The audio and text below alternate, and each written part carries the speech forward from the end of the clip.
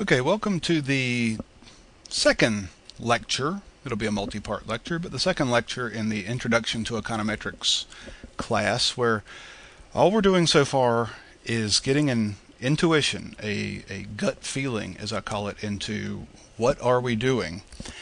And in the first three-part lecture, we looked at modeling a relationship between two variables with a straight line. We looked at horsepower and the price of a car, and then we added a dummy variable, which was 0 or 1, to represent whether a car was a domestic car or not. Now we're going to look at the situation that arises very commonly. What if the relationship is not a straight line? How can you deal with it? And so, sticking with the car data, I'm looking here at horsepower on the x-axis, trying to explain miles per gallon in the city of a car. And I have had my statistics program R that we'll be using to tell me what is the equation of the line that best predicts this relationship. And you see this line, and you see it's doing a pretty poor job because I see a curve here going down, curving through. And you can pretty easily spot curved relationships in a situation like this because we can see a pattern in the residuals, the error terms, remember. The actual miles per gallon of a car in this case, and the predicted. In this case, this car, actual maybe 46 miles per gallon, predicted 30. So this is a positive residual, 46 minus 30, 16 miles per gallon. And all of these are positive because the actual bigger than the line. On this far end, for high horsepower cars, they're also all positive. And in the middle, they're almost all negative. And since we have this predictable way that we're wrong, we should build that in to our model of the relationship rather than just using a straight line. But let's look at this straight line quickly for reference. The y-intercept, horsepower 0, would be about 32. And the slope, if I pick another point around here, horsepower equals 200 on the line and 20 miles per gallon, then we'll get this equation where miles per gallon equal 32 minus the rise is down 12, minus 12. The run is over 200, 12 over 200, 0.06, and it's negative. So 0.06 times horsepower.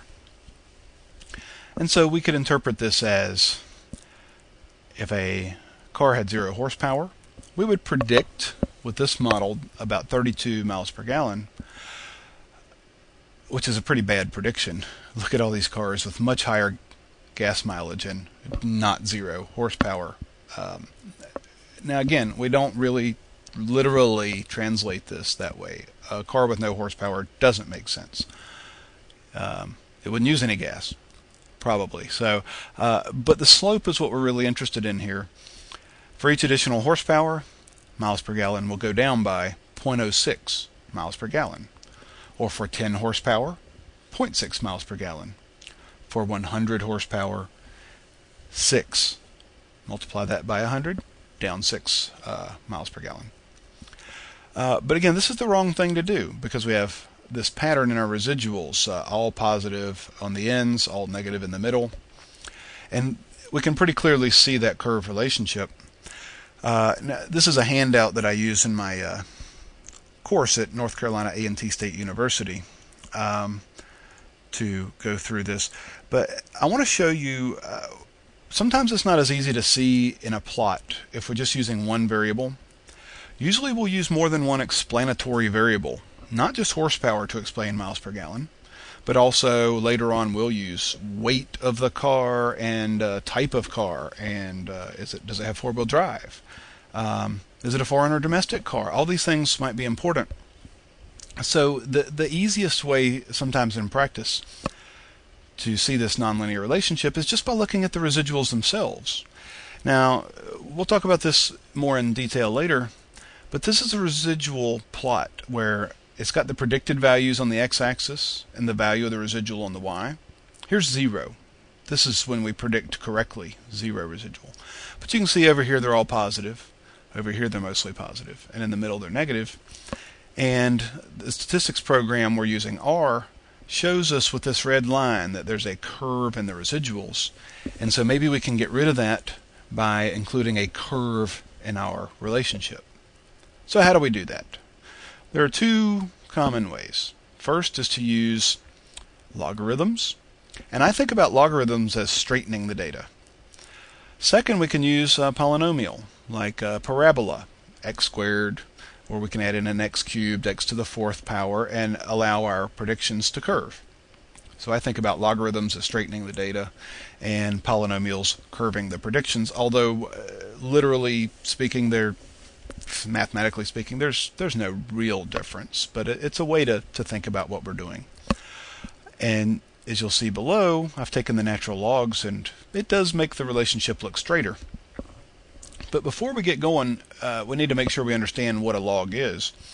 And let me point out that in econometrics, normally we use natural logarithms, not log base 10, which is another common one, which basically means the base of the natural logarithm is 2.718, and we're asking, sometimes called e, right? Small e. And we're asking what power do we raise 2.718 to get the number. For example, if we take the natural log of $100,000, think about that as our salary, then what would the natural log be? Well, on most calculators, this is ln for natural log, and the natural log is 11.513. The opposite of a natural log is e to the x, and so e to the 11.513 gives you $100,000 back. Now the point to understanding logs is to ask, if I change the log, what happens to the original number? So let's practice, and then you'll see the point in our next part to this lecture. Suppose my boss gave me a raise to $105,000. Then what is the natural log of 105,000?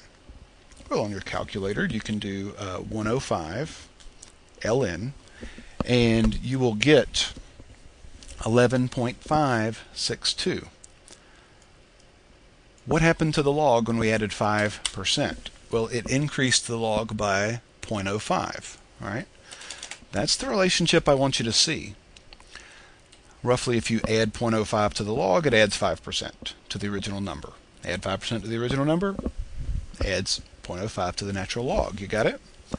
But you can't carry this general, this specific small number to a general principle, and I want to show you that.